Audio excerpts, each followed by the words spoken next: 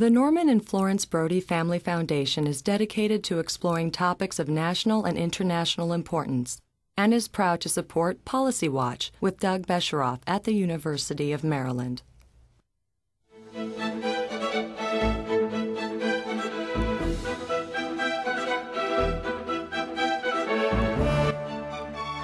From the University of Maryland, this is Policy Watch with Doug Besheroff.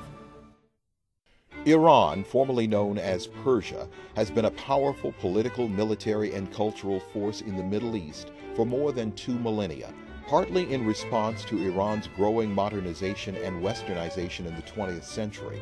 The Islamic Revolution of 1979 deposed Shah Mohammad Reza Pahlavi and installed a new government led by religious clerics and based on Sharia law.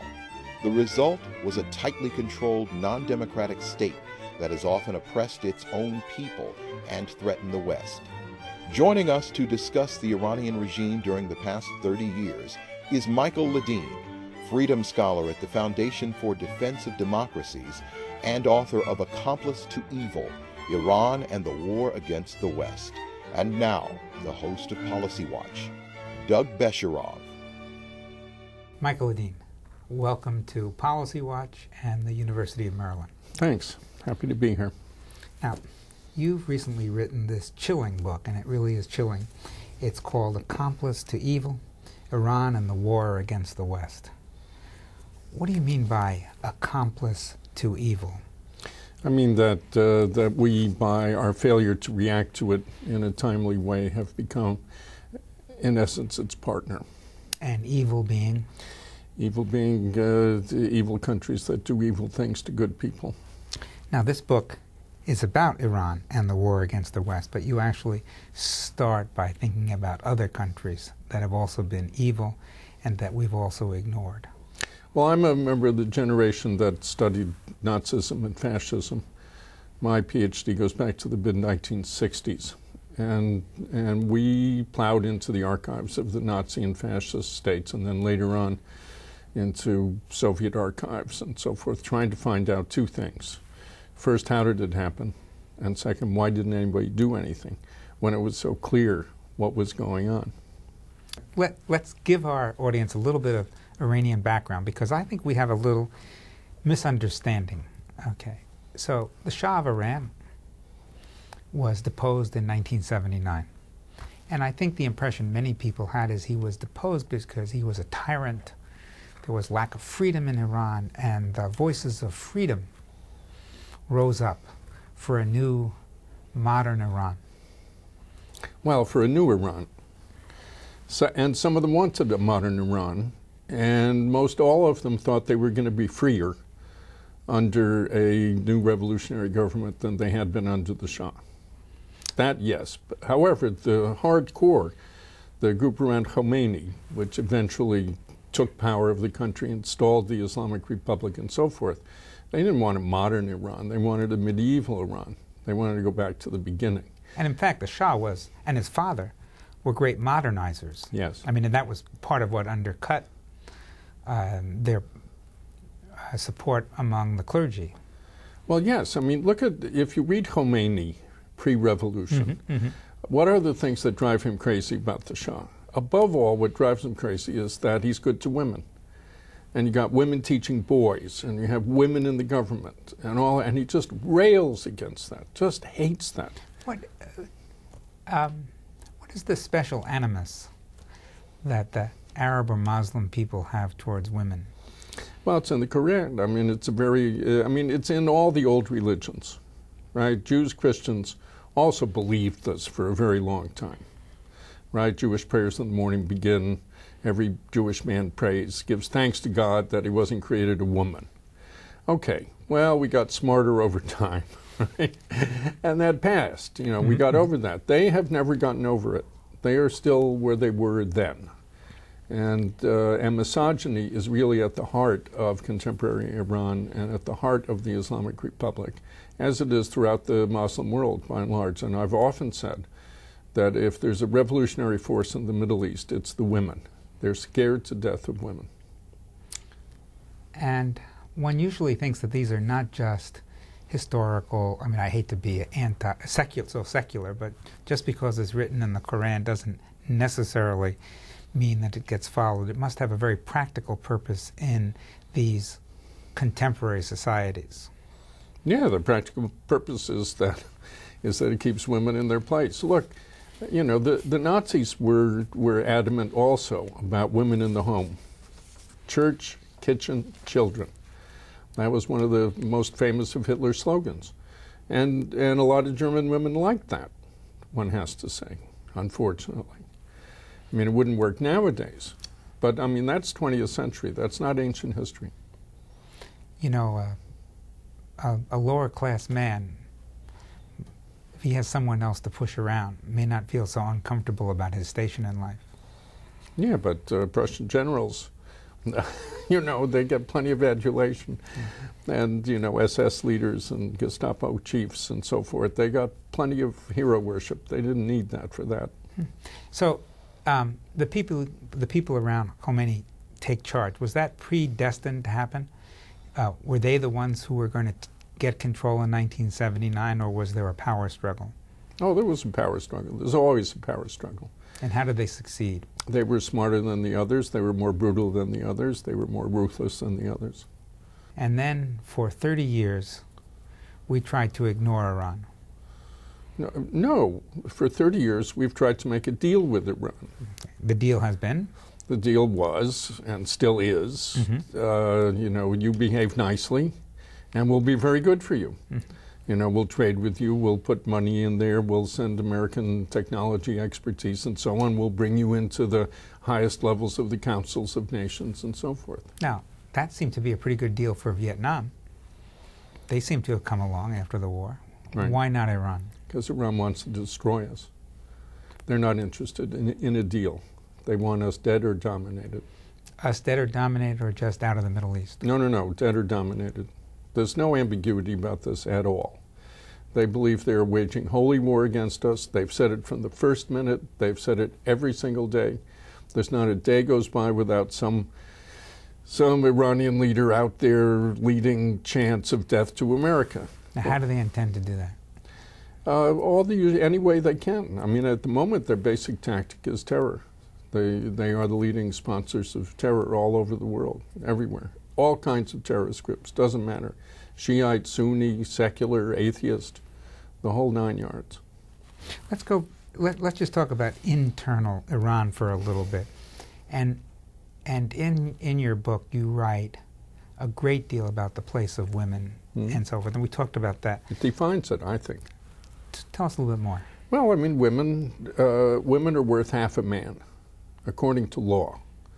So the most dramatic example I know is that if you're a pregnant woman and you get killed in an automobile accident, and the other party is found guilty, the other party has to pay your family a share and a half. One full share for the fetus, if it was male, and half a share for you because you're a female. Women don't have private property. Women need permission from their husbands to travel. I mean, all kinds of things. They're just, the subservience of women is written into the Iranian constitution and into Iranian law. And in these last 30 years, their economy has become quite weak. GDP is down. What's the explanation for that? They're screw-ups. I mean, they're very bad at running a country. And a lot of the money, I mean, there's the dark side of this also. There's very heavy corruption. I mean, part of this is... Yes, but there's corruption everywhere. I mean, there's lots of corruption all over the place. I mean, China's immensely corrupt, but GDP's rising and, you know, it's doing better and so forth. Iran has huge income.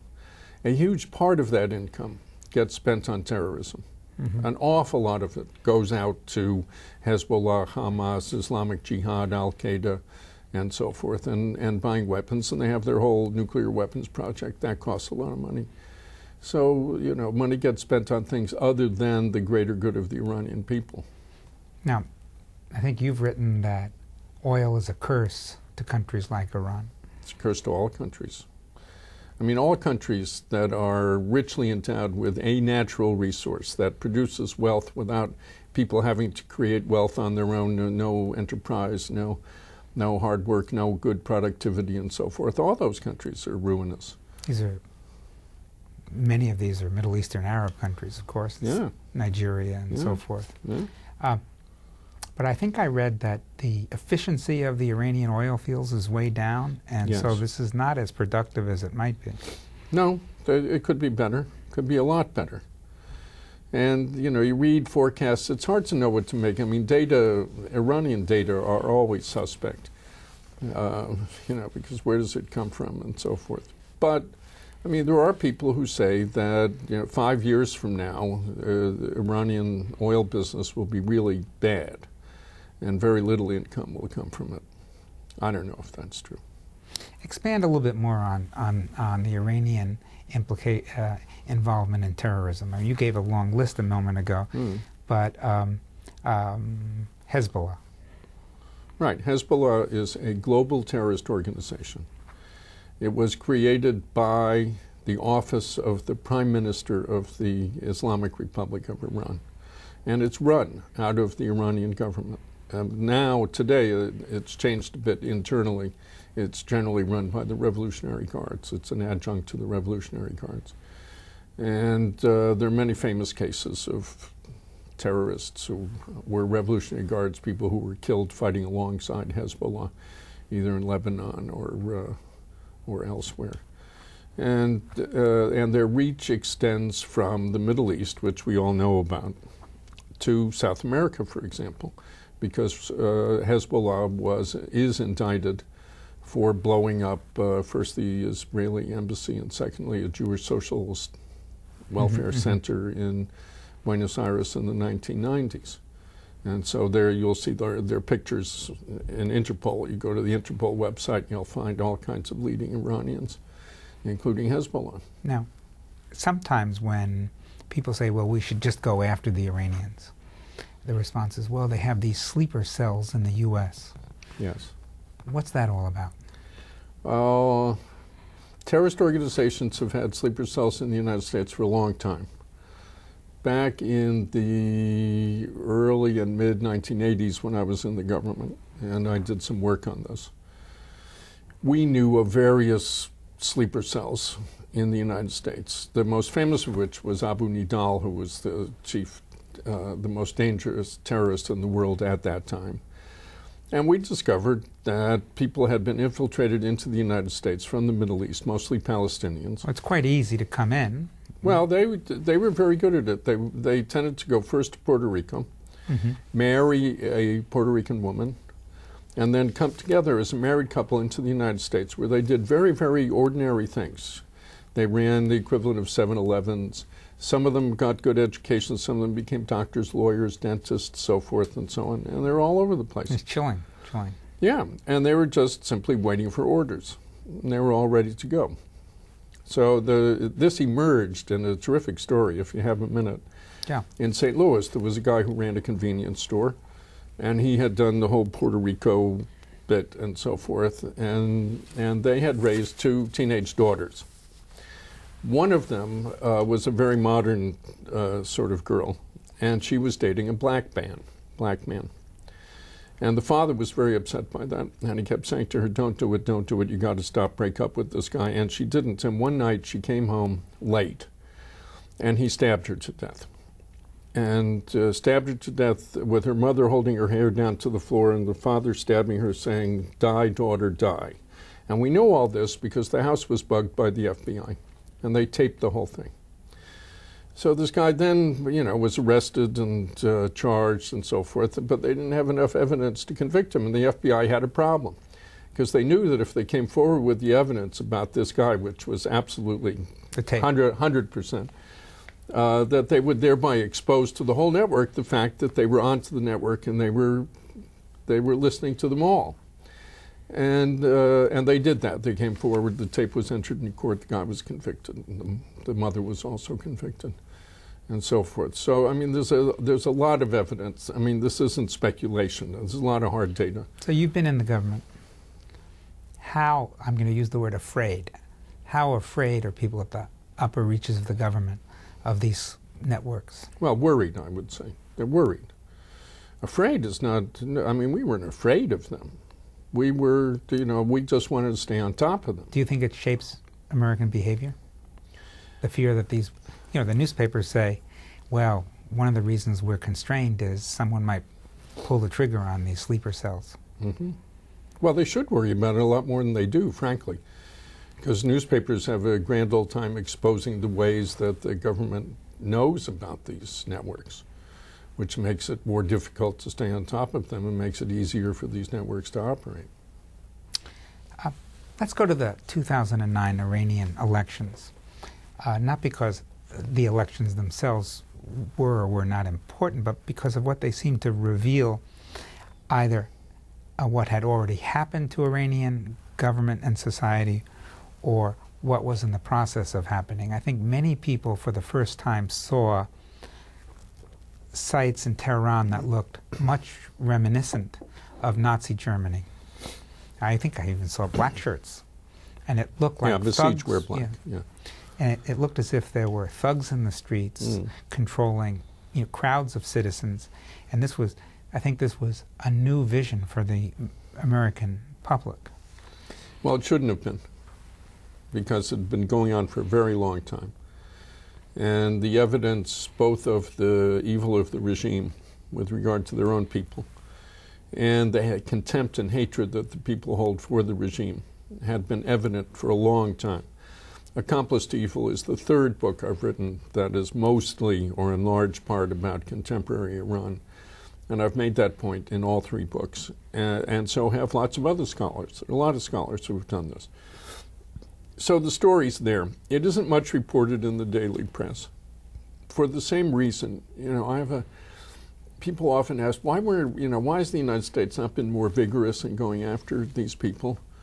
And one of the reasons is that once the community, the intelligence community and the law enforcement community, once they find that policymakers aren't going to do anything, they stop reporting, because then it becomes bad for your career. If you say, hey, there are these terrorists over there and they're doing thus and such, and you know that the guy... Wait a minute. Militants. Yes, right. I mean, extremists. I could accept, by the way, that phrase for people who demonstrate in the streets. But how we've now used that term for people who carry a bomb into a crowded restaurant boggles my mind, at least. Well, that's what happens. You make it's part of this process. You make a whole series of accommodations.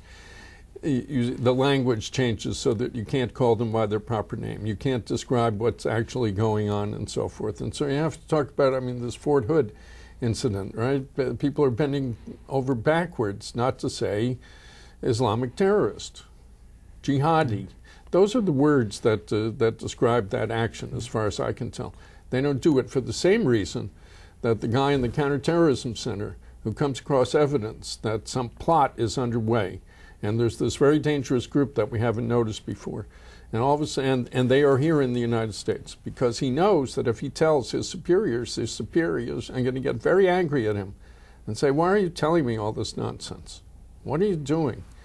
And so he's going to move further down the corridor away from the warm office. And that's what has happened over many years. This is not a feature of one administration or another. This has been going on for 30 years.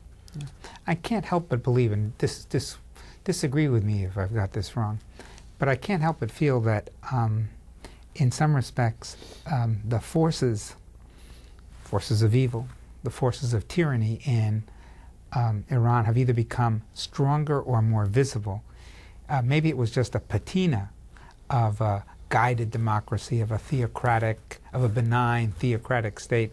But I get the impression that over the years, corruption, power grabbing, the importance of the Revolutionary Guards as an enforcement mechanism, all that has grown as a form of either consolidated power, concentrated power, and then more tyranny. No, from the beginning? I think you're right that people are more attentive to it. People are more anxious about it. And the reason for that is the nuclear program, because that gets a lot of people's attention. Basically, people don't care. So suppose they kill 1 million Iranians a year, as the Italians say, right? Their problem. But the minute they start building atomic bombs and say, we're going to destroy Israel, we're going to destroy the United States, that tends to get people's attention. Well, let's leave the bomb for our next show, because I really want to talk about it. Yeah. But I do want to pick up on what you've suggested now more than once, which is the failure of the U.S. administrations, both the Obama and before, to come to grips with not just the evil, but the intransigence, or maybe I should put it the other way around. But they keep knocking on the door, right, and no one answers. And no, it's worse. They knock on the door and the guy comes out and kicks them. They kick them. They insult them. They, you know, get out of here. I mean, why should we deal with you? You know, there's this great scene in Goldfinger where James Bond's lying on a sheet of gold and is handcuffed to it, and his legs are spread, and this laser beam is moving up towards his spread legs. And he looks up, and Goldfinger's up on a little back, and he says, "Do you expect me to talk?" And Goldfinger looks down and says, "No, Mr. Bond, I expect you to die." And that's Iran. I mean, you want to talk, they'll talk. They're happy to talk. Buys them time. But they're not going to make any kind of rapprochement with us. So let me push you. So the peace-loving Obama administration, just to be outrageous about it, keeps trying. But the warmongering Bush administration also kept. Yes. So they thought they'd made a deal, in fact.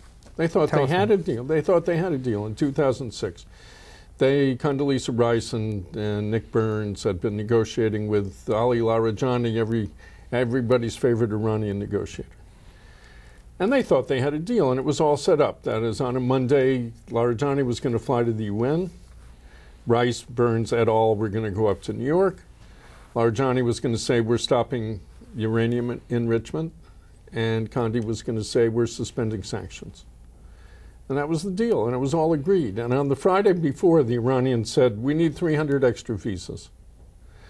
And these people, these poor people in Homeland Security, stayed up all weekend and issued 300 visas, believe it or not.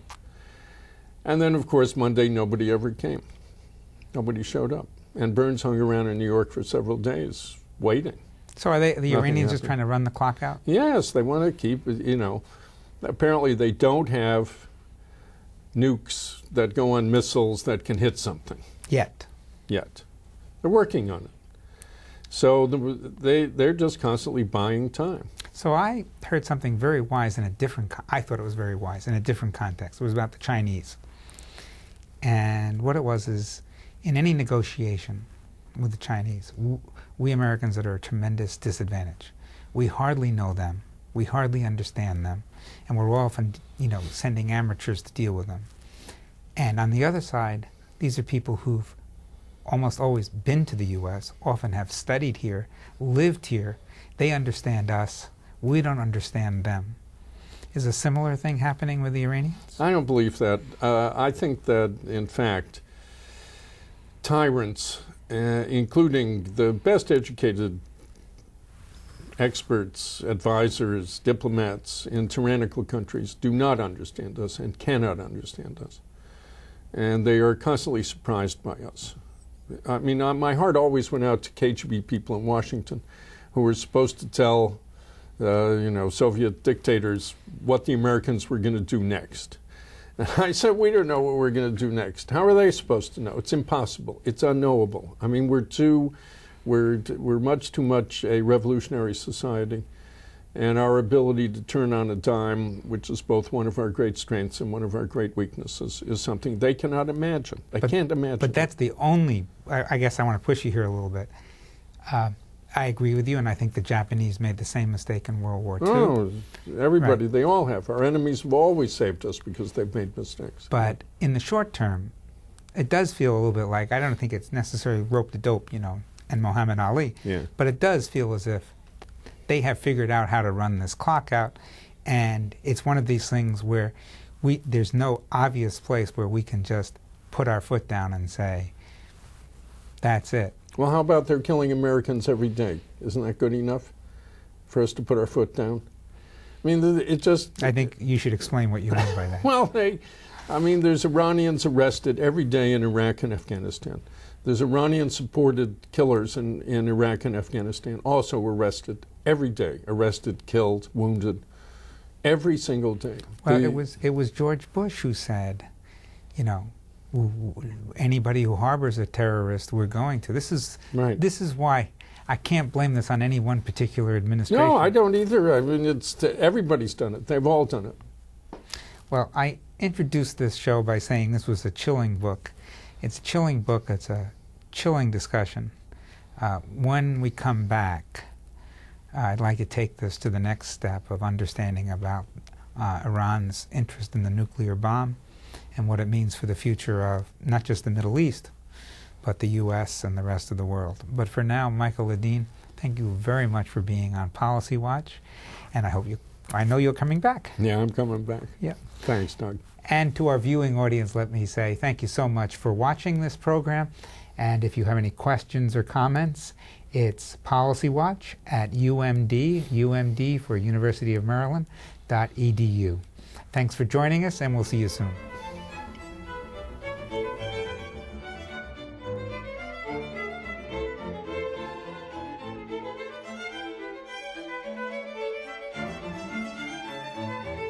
This program was produced by the University of Maryland, which is solely responsible for its content. The Norman and Florence Brody Family Foundation is dedicated to exploring topics of national and international importance and is proud to support Policy Watch with Doug Besheroff at the University of Maryland. We are PBS.